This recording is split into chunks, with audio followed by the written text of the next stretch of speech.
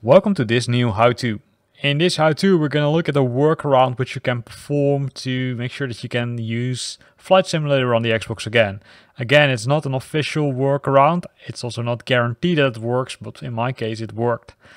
The reason this workaround might be required to be applied to your system is because World Update number 9 caused some issues, and mainly it looks like that Xbox users are affected, which will result in multiple crashes to the desktop, in this case the Xbox dashboard, but also issues where you will see that you can fly but it crashes.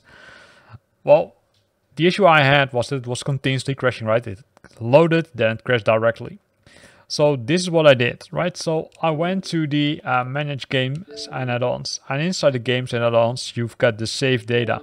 The save data contains your user profile, which is the saved games, etc. But you also have the reserved space. So what you can do is you can remove this piece, you can clear the reserved space. And once you've done that, you can start Flight Simulator. If you're lucky, Flight Simulator starts. However, when it has started, it will not have any additional updates installed. So what it will first do, it will first make sure that some required updates are installed. The good thing, between brackets, however, is that all world updates are also removed if you do perform this step, which means that also the world update number 9 will not be available, and then at least you can start flying around again, right? So let's give it some time to start, and then I will show you which other steps you need to do.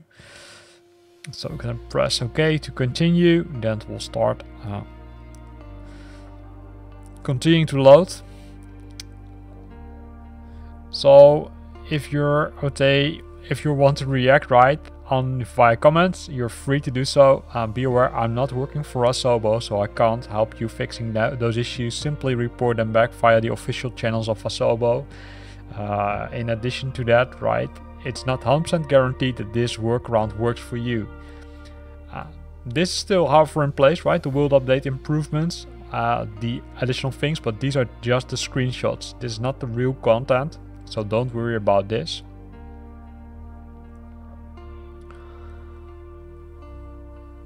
So normally it will take a few minutes before it's loaded, and then you will see the pop-up directly being shown that that will start updating. So let me pause the recording and continue the recording until it has been say progressed, although progression goes really fast as we speak.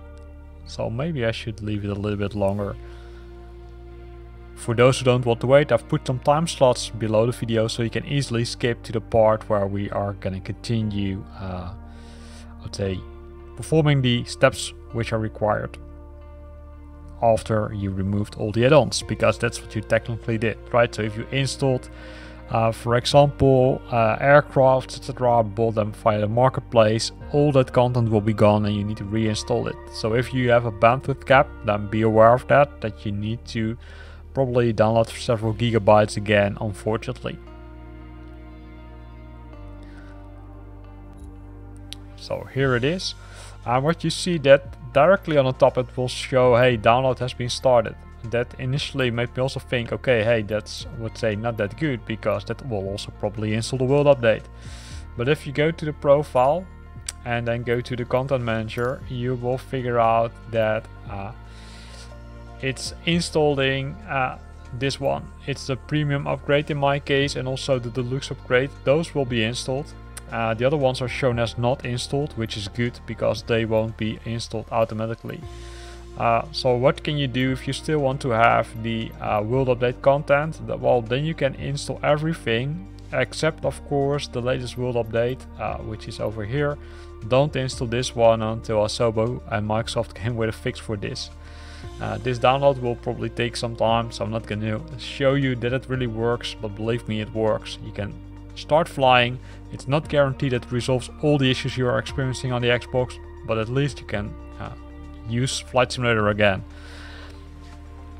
Here ends this video. I hope you liked it. If you liked it, then consider to use the like button. If you got questions or comments, then feel free to post them in the comment box below. And if you want to stay up to date about new videos I'm posting, then make sure that you're subscribing to my channel.